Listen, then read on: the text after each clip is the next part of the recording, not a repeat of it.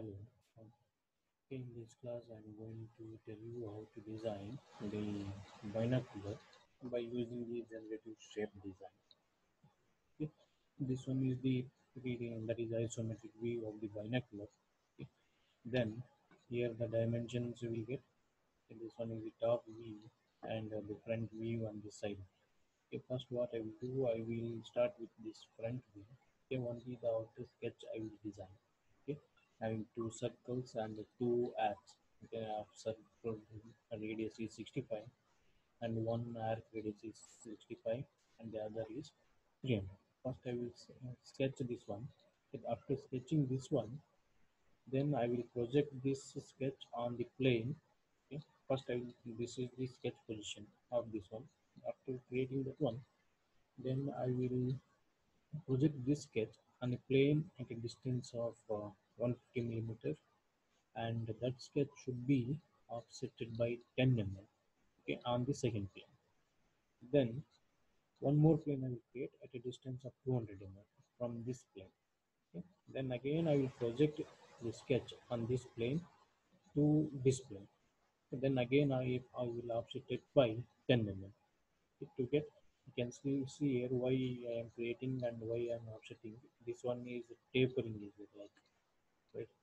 That's why we have to reduce uh, the what is that we have to offset the sketches by 10 mm on this plane and again 10 mm on this plane. Okay, first I will create three sketches, one on this plane and the second at a distance of 150 millimeter and the third at a distance of 200 millimeter from this plane. Okay, then we start with designing. First one, first I will go to start, shape, then generative shape design. Okay, here you can name it. That one is binocular. Then click on OK. Then I will select the YZ plane. I will go to sketch. Just I will select this circle. Okay, double click on it. It will be activated. Uh, you can draw many times. Circle. Just I will draw a circle at the right side of this vertical axis and to the left side of this vertical axis. Later I go to constraint. I will give the dimension for this one. The diameter is 130 and here also the diameter is 1.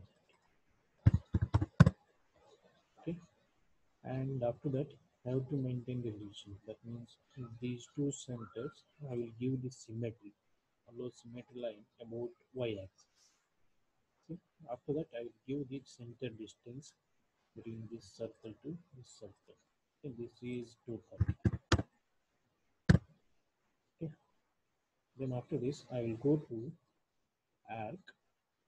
Take 3-point arc starting with limits. Double click here. Okay, select this one and this circle. Okay, you have to maintain the tangency. That one you can do it later also. Just draw a circle. Okay, and select this circle and this circle also. And just draw a arc. Then after this, just double click on constraint. Select this arc and this circle. We should maintain a tangency between these two, and this circle and this arc here also tangent. Then again similarly here also.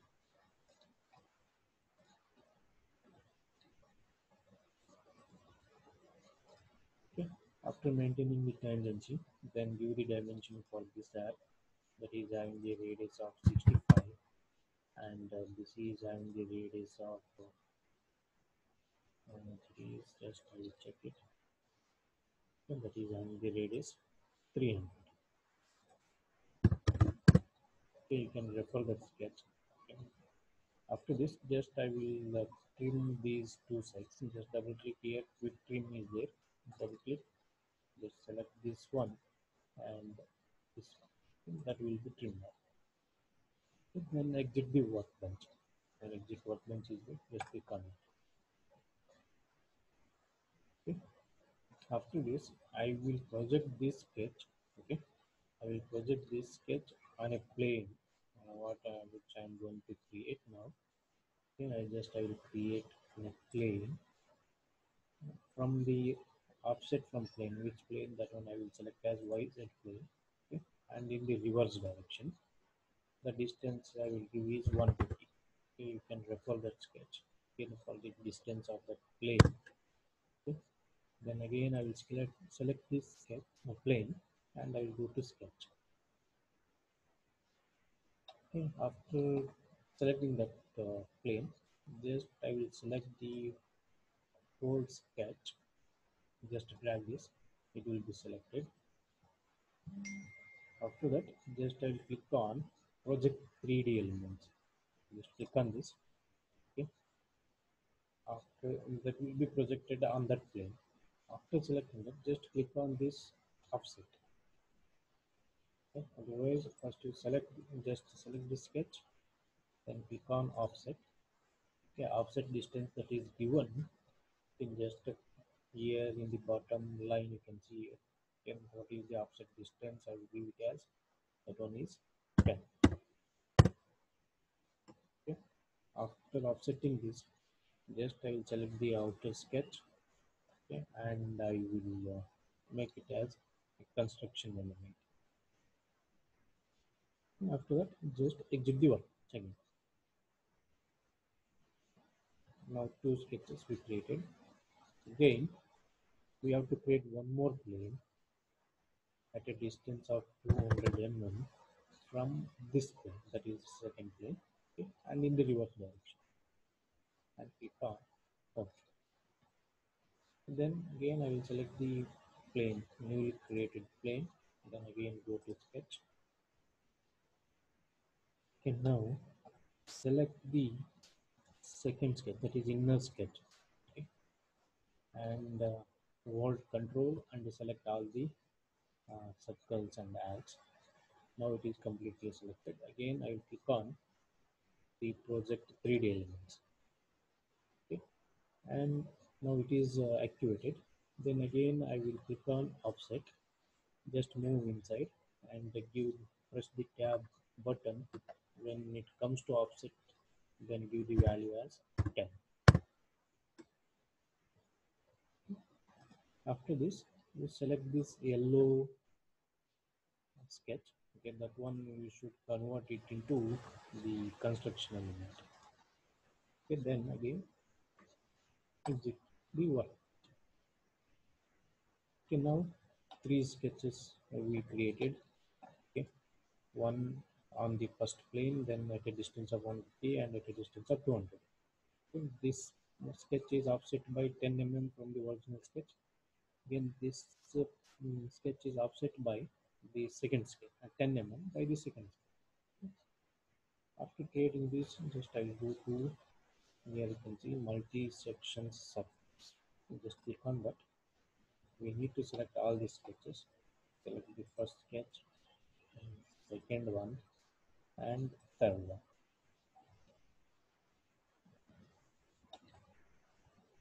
Okay, you can just check here. The closing points are lying in the same line. Okay, if it is somewhere here, just you can close it. Suppose if it is like this, if sometimes it is not lying on the same line, then just to right click here or replace and select this point. Okay, now in the same direction and on the same line. Okay, then you can click on OK. Now it is great.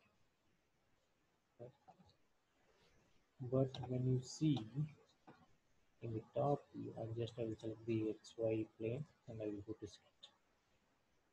Okay. Now you are getting this straight line here, but when you observe this one in the sketch, okay, when you observe the top view, okay, it is a curve like on both sides. So here also it is like curve, here also it is curve of radius 700 and radius 200. In that one I'm going to do that one. Just I will go to the sketch, okay. Then I will go to arc by center point. Just I will draw an arc. of any dimension. Later you can do it. Then again on this side also I will draw one more arc. Now I will give the dimensions. This one is having how much? That will be one is 700, one is 245. This one is 700, and this one is 245. Okay. And we have to maintain the tangency between this line and this arc. Okay, I will select this and I will select this line. I will give the tangents. Similarly, I will select this one and this one, and I will give the tangents. Okay. After that, just exit from the workbench. Now two sketches I created. Okay, from these sketches I will extrude by using the extrude command. Then just I go to extrude command. Now we are getting this one, but it should cross this surface on both the sides. That's why what I will do, I will give here also 150 and here also 150. Okay, that means it should come out of this surface. Then only you can split or trim. Okay, on both sides I will give some values and just click on OK and cancel. Right, now we are getting like this. Then after this I will go to split. I will select this surface, first surface what we created, and the second surface what we created. You can observe here now the outer extended portion is removed on both sides. On both sides it is removed. It is not removed, just click on other side. Like this we are getting this. You can see this portion we need to remove. So that's why click on other side. Now it is removed. Okay, after removing that, just click on this, right click on this surface and just click on hide. Okay. After this, go to tools, hide all sketches. Now you can see now we are getting the curve shape on both here front side and back side. Okay. After this, we need to fill this surface. Fill this hollow surface. So then just go to fill command is there. Go to fill. You can just zoom it. Okay. You start selecting the end that is lying on this surface. Only the line you should select at the edge.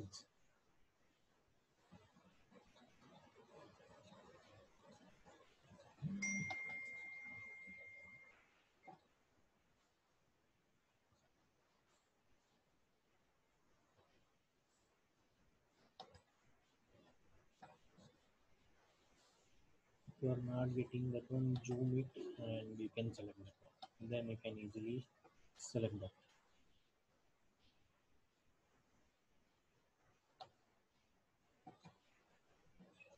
Now you are getting this is closed contour.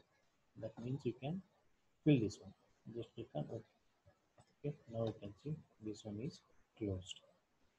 Okay. Similarly here also on this side also we can fill this one. Again go to fill command. Just select the like this outer edge you can select and leave the outer line.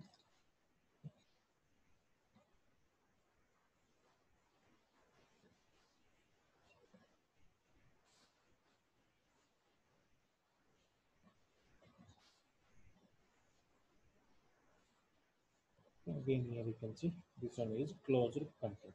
And then you can click on OK. Now you can see on both sides it is now closed. Okay. After this,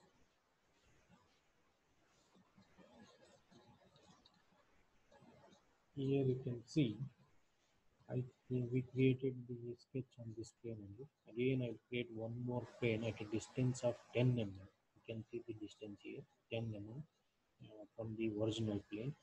Then I will create these two circles.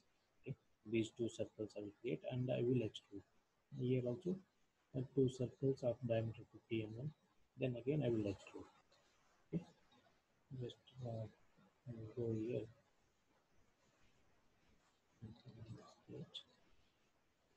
will create a plane from the original YZ plane at a distance of 10 mm. Okay. Then I will select this plane. Then I will draw two circles. Okay, you can see just I will draw a circle of diameter how much it is. That one is 80 mm. Okay, that's okay. You can refer the sketch. Okay, this one is 80 mm, and the distance of this center with respect to the vertical axis, that one is 1 1 1. Then after this you can mirror this one about 5. Okay. Then after exit the workbench. Now again I will go to extrude. Okay. Before that you can refer how much you can extrude on this side and to the right side and to the left side. I will refer this. Okay, here from this plane, here it is the distance is 20 mm, and this one within this surface it should move. One side it is 20, here any value, either 30 or 40 or 50, then you can trim it later. Okay. So again go to this, go to extrude. Okay, here this is a limit 1. Limit 1 is in 820, and the limit 2 I will reduce it to 15. Okay, just I want to move this portion inside this cell. Okay, let's click on preview. Okay, fine. Okay, fantastic. So then now after this, just I will go to trim command. I will select this surface, filled surface, and I will select this one. Now you can see the inner portion. Now it is trimmed down. Okay, that one we need, right? And click on, or if you are not getting, just click on other side like this one we require. That's all. No need to select this one. Only this one is enough, that inside this circles. Just click on it. Like that inside portion is trimmed. Then again we need to fill this one. So just go to fill, select this outer circle, then click on it. Then again go to fill, select this one, and click on.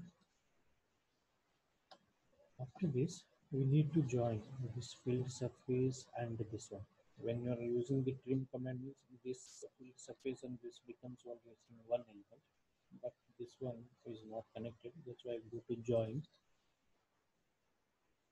Let's select this one and this filled surface. You can just click on OK. Now it is like single element. Okay. Then later I will select this plane. Go to sketch. Just draw two circles. One circle that we can mirror it later, of dimension of 52. I can refer here sketch 50. Okay. Dimension diameter is 50, and the distance of the center with respect to this axis is, it is again 115. Okay, then you can mirror it. Select this circle. Okay. Select this circle. Click on mirror. Then okay. Then exit the work. And then you can see here.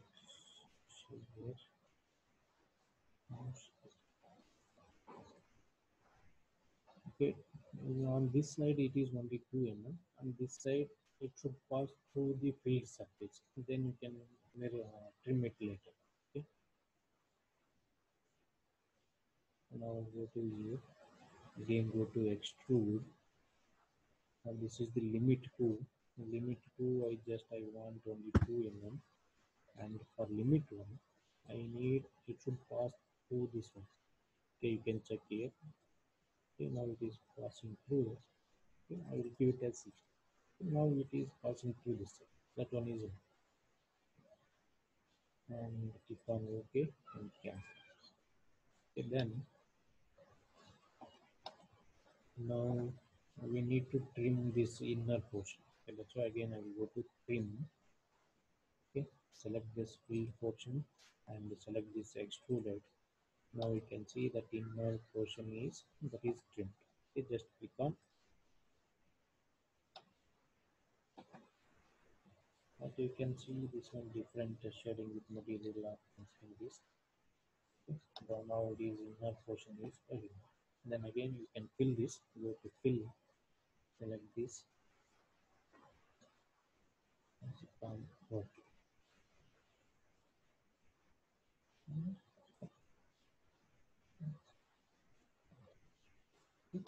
Now it is now created. On both sides it is filled. Okay. This is remaining portion. Okay, remaining whatever it is there.